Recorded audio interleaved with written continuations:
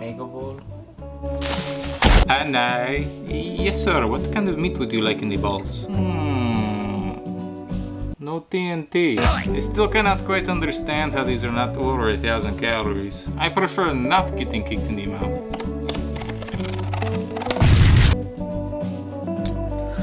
I recall there being more herbs and stuff on the box. Don't know where the parsley went. You know, these steamed balls are probably better for the environment or whatever, but boy, are they flimsy.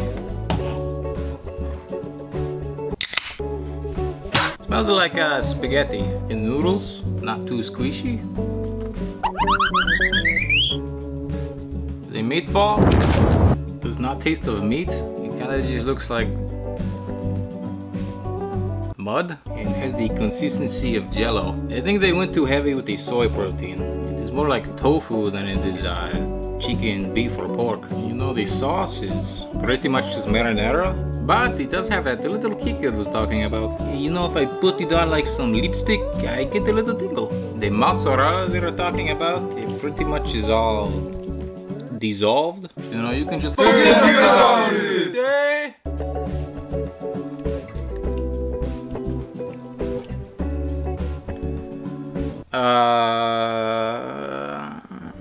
If you want a spicy pasta, I'll just get a cheaper spaghetti and put a little cayenne on it. And if you want meat, you know, dog food probably tastes more like meat. The meatballs don't really taste bad, and the sauce kind of helps hide the effect. But at the end of the day, they are still not meat. So this was food. This could do a lot better. It is not quite on the edge of being gross. So I'll give it a 5.